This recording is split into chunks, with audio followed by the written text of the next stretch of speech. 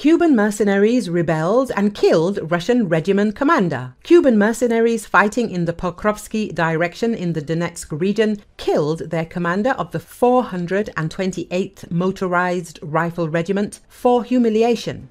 The Atesh Telegram channel reported. The traffic agent from the headquarters of the Center Group of Troops of the Armed Forces of the Russian Federation noted that the reason for the execution was regular humiliation, beatings and confiscation of salaries from migrant workers from Latin America.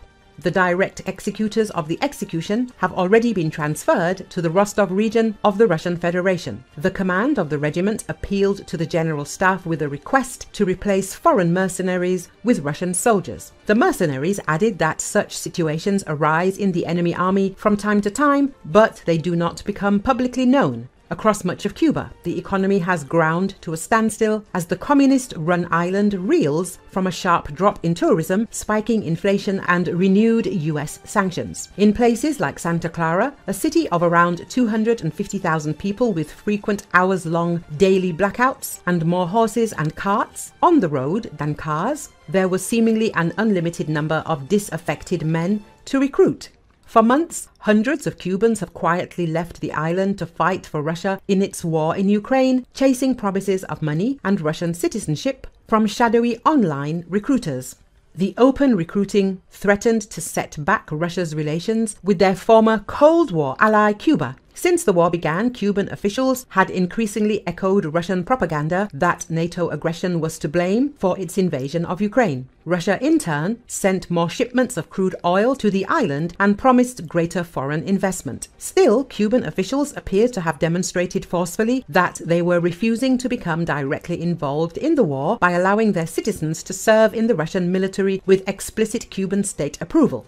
For those Cubans fighting for money on the other side of the world, their choices now seem to be exile in a war zone or prosecution and a lengthy jail sentence back home.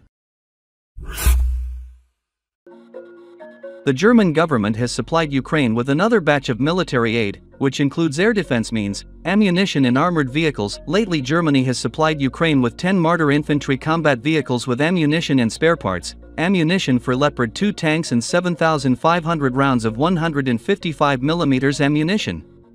The armed forces of Ukraine also received a Skynex anti-aircraft rocket system with ammunition, almost 30,000 projectiles for Jeopard self-propelled anti-aircraft systems, and unspecified quantity of missiles for the Iris-T SLM air defense system and a TRML-4D aerial surveillance radar station. The list also includes a Beaver bridge-laying tank, a DSHS armored engineering vehicle, 9 minesweepers, self-protection systems for the AMPS helicopters, 60 outboard motors, 600 LED lamps and 6 tows for the transportation of M1070 tanks.